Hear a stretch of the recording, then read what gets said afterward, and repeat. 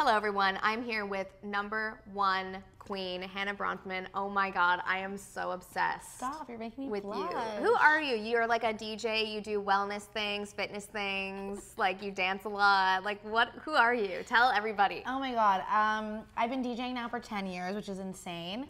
And I run a health and wellness media company called HB Fit. So we talk about all things health, beauty, and fitness. I kind of became obsessed with the world of wellness after my grandmother died about 12 years ago.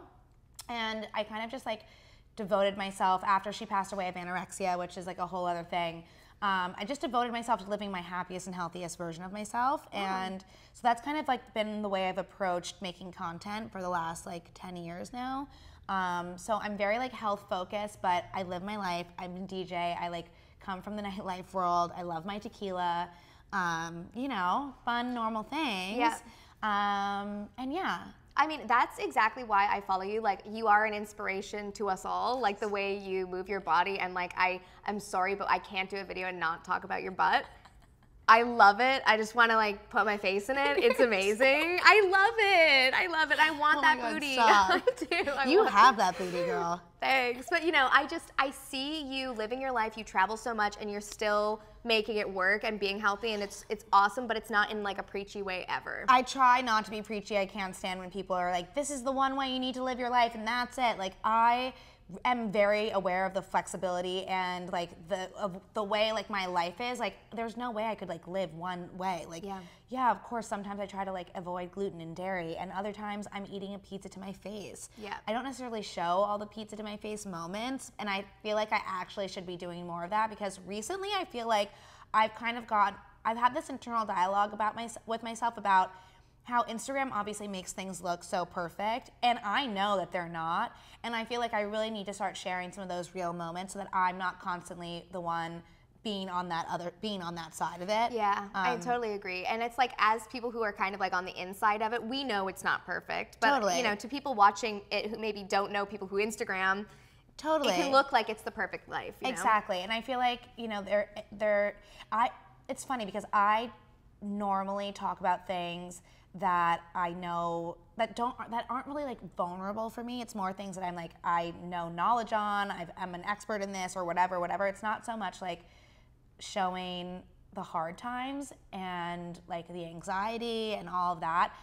Even though I talk a lot about mental health, I don't necessarily show those sides. So that's something I'm trying to incorporate more into. Yeah, same. Content. Although it is really hard because you have an audience and you're like, you're being vulnerable to people that you don't know in person. Totally, and at the same time, I've always said that my page or platform, whatever, has always tried to be the positive voice, and especially when our world is such like crazy times, I want people to be able to like escape and go to a place that's like all positive, and you know, so I've always had that idea of my content being aspirational as well as relatable.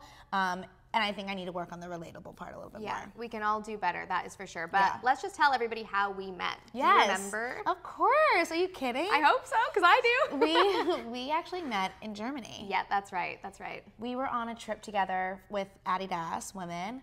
And we went to like the full-on OG corporate headquarters of Adidas in Herzog, Germany. Yes, we did. Where we like we were like pretending that we were like, hey. Well, I was kind of nervous on that trip because I'm not like a fitness person. Like, I don't actually talk about fitness that much. So I didn't know anyone on that trip. And the funniest thing is, I've met some people from that trip who've become some of my best friends. Really? Yeah, like Shanae. Oh my God. I love hanging with Shanae. And that's like the best thing about this job. You can meet so many cool people. I love that. And honestly, so we met there. I started following you immediately, fully fell in love. I was like, oh my God, this girl is so the cutest thing I've ever seen. Literally, like the freckles and all, can't get enough. And so then now that you're in New York, I'm like, oh my God, now we can actually hang out. Let's hang. Literally. I just told her how much I love dancing, so. We need to have a night out. And we're gonna go to this mezcal like bar. We're going. We're gonna like salsa it up. Okay, so people did actually ask us questions, so let me just run through this and pick a good one. Okay. Here's the one that I actually wanna know. What's the #1 song on your playlist? And God, you need to teach me how to move my body. Oh my God. Okay, wait. The #1 song on my playlist, actually, and this is a good one. I feel like you'll totally groove to it, it's called, I'll find mine too. okay, so it's called All Night by Romare. Oh, I know that. It's so good. I like that too. That's good. That's a That vibe. is like a feel-good vibe. Like on a gray day, put that on and like I'm wearing socks on my wooden floors and I'm like literally dancing around. You're always dancing, and even when you're doing your skincare, like you just put on a sheet mask and you were like smoothing it out and you were like dancing. So I like have always, I was a dancer as a little girl. Like my mom had said that like when I was young, like I couldn't even like sit still during a meal and that I was dancing while eating. I don't know. That's awesome. It's just like, Okay, so my current favorite, I'm obsessed with Sophie. Do you know Sophie? No. Oh, Hannah, please, you're gonna be into it. oh my God, Sophie? Yeah, Sophie. So I think my current favorite song is called Nothing More to Say. Yes.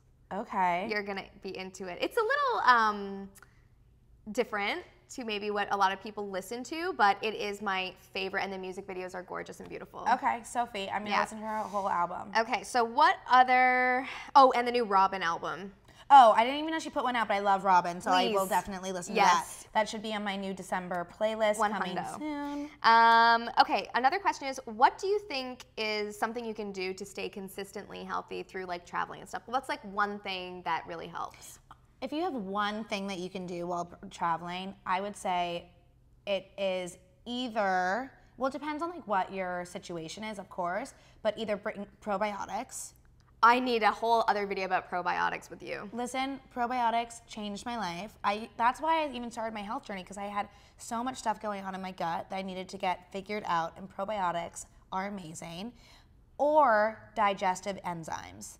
So digestive enzymes are pills that kind of help your body digest your food better, so it helps with decreasing bloat and generally helps everything move. Okay, love to keep it moving. Love to keep it moving as well. So I would say, and both of those things do help with that. It's all those, both of those things are around your gut, but probiotics you take either in the morning or at night, and with the enzymes, you take them with food. Okay, is all of this gonna be covered in your new book? Yes, it will be. Oh my God. Let's talk about the book. I'm really excited. I can't believe that the book is coming out. It almost like is just like. When is it coming out? It's coming out in January Perfect. 8th. So it's right in time for New Year, New You, although I kind of hate that term because I always say the best time to start is yesterday. Oh God, that's probably right, but I'm probably just gonna wait till the new year as well, because I'm like, I need to schedule in my new lifestyle. I mean, and people, by the way, people do kind of put it off and, you know, make excuses and kind of say, okay, well, I'll change this or that. But to be honest, this book is really about not necessarily changing your entire lifestyle, but changing specific habits and really kind of understanding your body more and listening to your body. A lot of times people don't even know when they're hungry or when they're thirsty, or if their, acne is telling them that something's going on internally. So I talk a lot about the advice and knowledge that I've learned over the last 9 years of my own health journey, and this is stuff that I literally think about every single day that keeps me on track no matter where I'm traveling in the world. Even like random things like the way you drink water, which We were talking about this earlier, blew my mind. So, I mean, I don't want to give the whole thing away, but even changing the way you drink water can totally change your digestive system. When you drink it, how you drink it. Yes. Fascinating stuff. I can't wait to read your book. It's going to be good. It's good. It's filled with kind of like pro tips, you know? Okay. And it's got recipes and some DIY face masks in there too. That's great. But really it's all about using the knowledge to be like the best version of yourself and really like bring your confidence up. Totally, and it really does help build confidence. I know like even since I started doing yoga, how much it has changed exactly what you were just saying, like how I interact with my body and how I can get to know my body and my journey. That's amazing. I love that. And for some people it's yoga, for some people it's meditation, for some people it's cooking. Yep. Like whatever it is, I'm like, that's kind of the whole thing, is like you need to figure out what works for you. Totally, and it's a journey every day. There's more. Oh my gosh, and every day something unfolds that you were like, wait, what? I didn't even, what, how? What are you most insecure about? Oh my gosh. I actually have come to terms with a lot of things about my body, and I don't want to say come to terms, but I really did struggle a lot with body image. So I actually feel pretty good about the body and face and hair situation. Okay. I would say it as you should feel. Exactly, Yeah. and it's changed me. Like all that negative talk is for yourself. Yes. Like it's just doing bad things to yourself, and it's very bad. You know, it's not. I completely agree. It's not good. So I try not to do that anymore. But I actually am quite insecure about my anxiety, I would say. Really? Yeah, like since we already mentioned it, like I can get so stressed and like I get insecure about like having a meltdown in front of people. Oh, really? Yeah.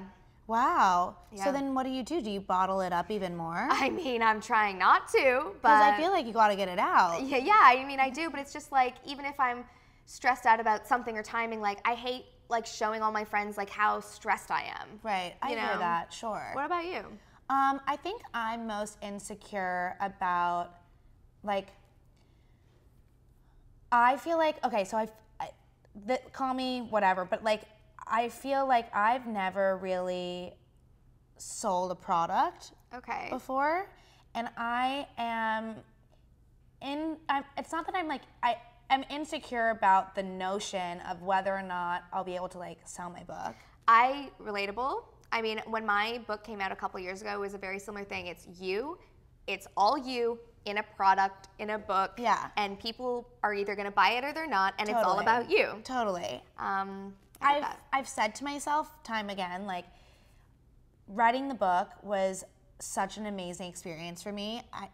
Having to go back and really think about everything that I've learned and put it into like this kind of like semi-guide was like so fulfilling, and I felt so fulfilled writing it and doing that, and to edit it and get the photos done, everything, that because I put so much like effort and hard work into it, I would be so disappointed if it didn't sell. But then again, I also am like already like preparing myself that I'm not going to get on a bestsellers list because it's January, it's the hardest list, and wellness is the hardest category, and blah, blah, blah. So I'm like trying to make realistic expectations for myself while also being okay with the idea that it might not sell hundreds of thousands of copies because they're books and books don't sell. Books don't sell. But so I am a little bit, I'm very anxious around it, and I'm That's insecure fair. around the idea of whether or not I'll be able to like sell a Well, product. it's going to do amazing. I already know that. Stop. But I do understand that. And I think a lot of people who have never done something like that, like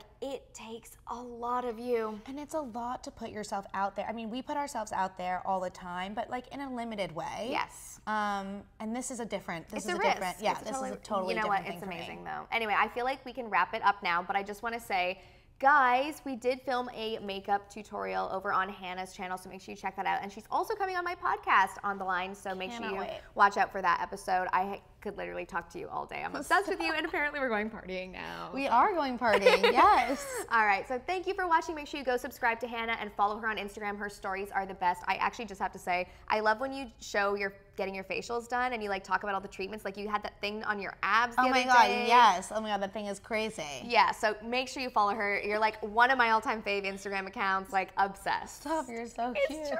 So I will see you guys in a video very soon. Bye. Later.